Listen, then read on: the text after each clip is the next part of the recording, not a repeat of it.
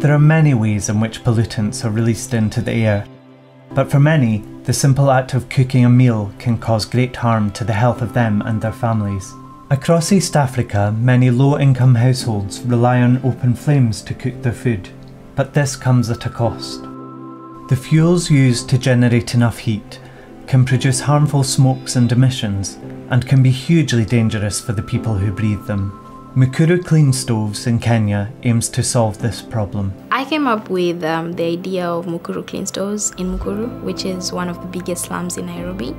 At 16, I became a mom, and when my daughter turned 2, she suffered a very severe burn injury caused by the traditional stove we were using. Cooking stoves are the biggest contributors to greenhouse gas emissions, especially in this part of the world. I wanted to build a more stable stove for my community, and that is how the idea of Mukuru Clean Stoves was born. So we used recycled metal to build a $10 stove, and then we built it so that when you burn any type of solid fuel in it, like briquettes for instance, you only need about half of it compared to a traditional stove to cook the same amount of meals for your family. We make an ethanol stove, and coupled with the stove, families are able to burn a fuel that is 100% clean, so it produces 0% of toxic smoke. What worries me the most about the future or the next generation is them not having a safe planet to work in, to live in, to thrive in.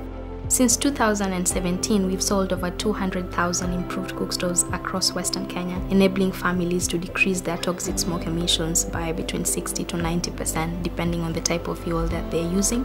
We are building our second factory where we are going to be manufacturing 3 new stoves. The plan is to be able to scale this to about 1 million households within the next 2 years, working with 1,000 local women business owners across all of Kenya. What gives me hope for the future is seeing and being proud of the work that we are doing right now to ensure that we provide a safer environment for the next generation.